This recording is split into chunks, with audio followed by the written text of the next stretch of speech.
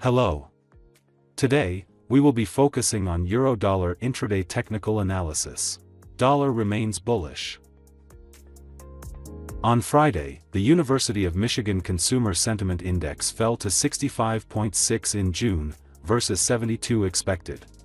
On the other hand, regarding today U.S. data, the New York State Manufacturing Index is anticipated to climb to -10 in June.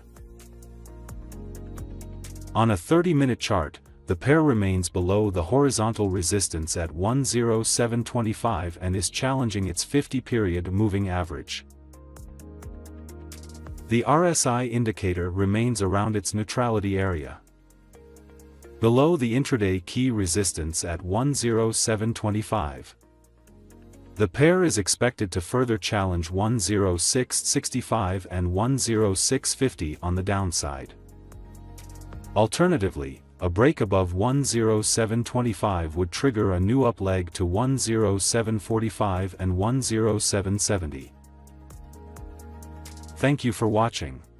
Don't forget to visit our website at tradingcentral.com and all of our social media channels.